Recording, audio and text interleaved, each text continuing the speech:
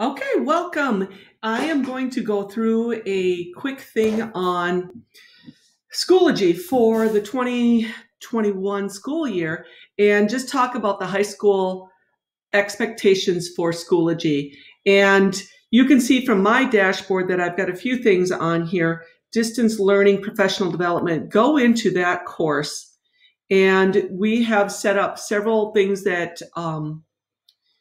have a lot of information on them. The one I want you to click right now is Schoology.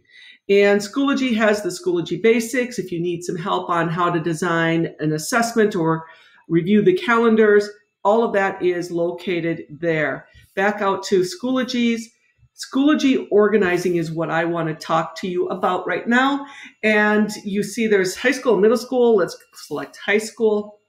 And once I'm in high school here, we're going to click the high school template. We want all teachers to set up their courses in a similar manner, making it easier for students and teachers, students and parents to find things in Schoology, especially when they are distance learning. So an example of a course, we're going to use the Algebra 3 that we've modified a bit to look like what we wanted to be this year.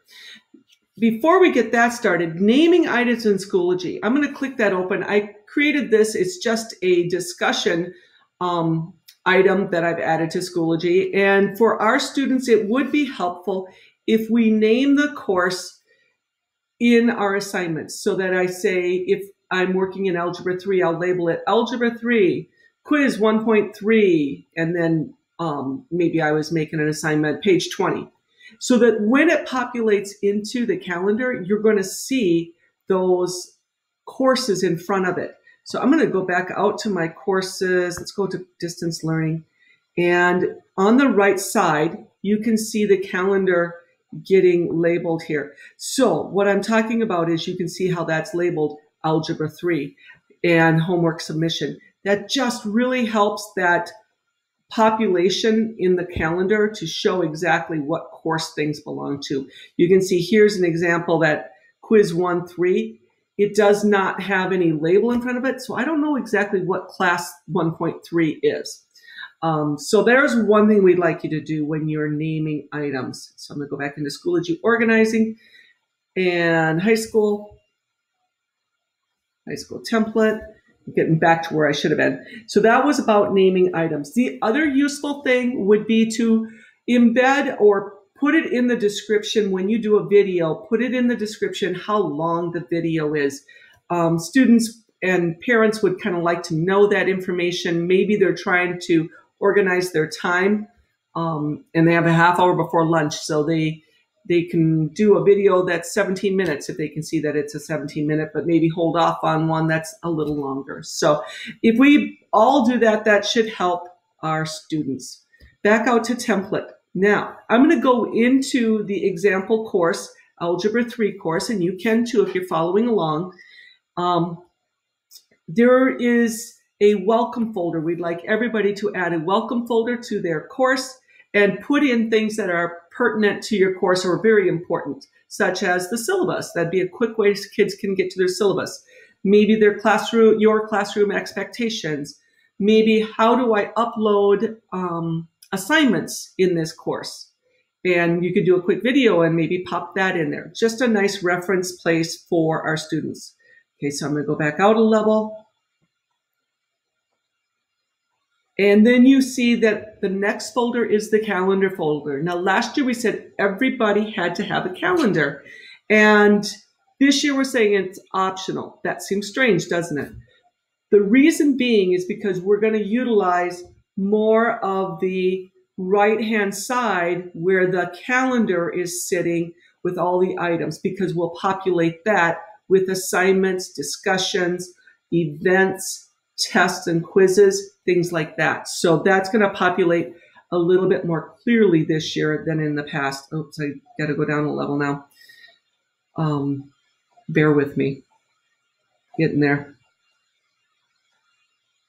So calendars will be optional this year, and use them if you have them. I think they're a nice instructional tool for the kids.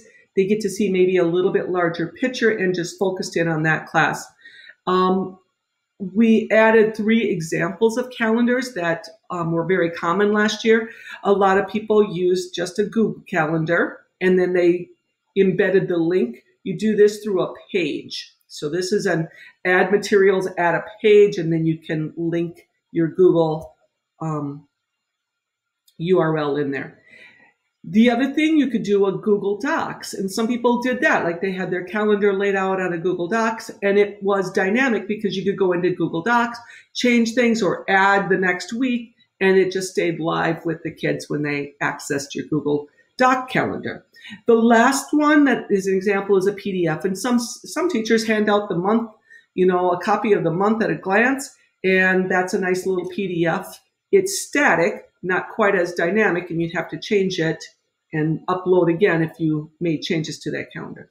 But those are all optional pieces that you may do just to help direct your kids a little bit more. The next items, you see there are 4 folders, and I have date ranges in the front end. We want everybody to date range things so that it makes it very quick for students to be able to jump into the right folder. Maybe I was gone September 10th. Well, now I can clearly see I should go into that red folder because that's where the class is working from September 8th to September 18th. So in math, a lot of things are done by chapters, and so that's how I've organized this course.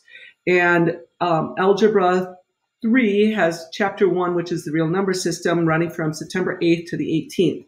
Once I go into that folder, you'll notice there's some subfolders. And I've identified 2 weeks that we're going to be on Chapter 1. And in week 1, I have date ranges September 8th to September 11th. So if I was gone September 10th, this is where I should go to find, well, what was being done in class. And then within that, I design another sub-level of folders. Now I'm into the daily folders. So I've got September 8th, 9th, 10th, and 11th for this 4-day school week. Once I'm into that folder, you're even going to see all the detail then that was done in class on that particular day. I have my video link with the minutes listed in that header. I also have Algebra 3 noted in the description. I have a homework key that's uploaded but unpublished. I could publish it if I were ready for students to see my answer key. And then I have a spot for them to do their submission work. And I'm going to have them upload a PDF as described in that little block there. So that was the September 8th day. And then September 9th kind of has the same information. Oops. And so forth. So labeling it clearly, and then putting everything that's due inside your folders so that it populates the calendar. And that's the reason we're making calendars optional this year, is because we're going to be utilizing Schoology vastly more than we've ever done before. Assignments, events, everything that you do in your class that needs a response from the kids should be put on Schoology as some sort of assignment or link that will populate the calendar. You can also just create events for calendars, and then it will embed into the calendar. So that's what we're after. We want these sub-levels. The welcome folder is a must, and then your unit folders with dates. So these are larger dates, and then a subfolder, or if your unit maybe is only 4 days, maybe you would choose just to have folder for day 1, day 2, day 3, day 4, such as September 8th, 9th, 10th, and 11th. So do what works for your situation, but remember some dates. All right, that's about all I have. Have a great day.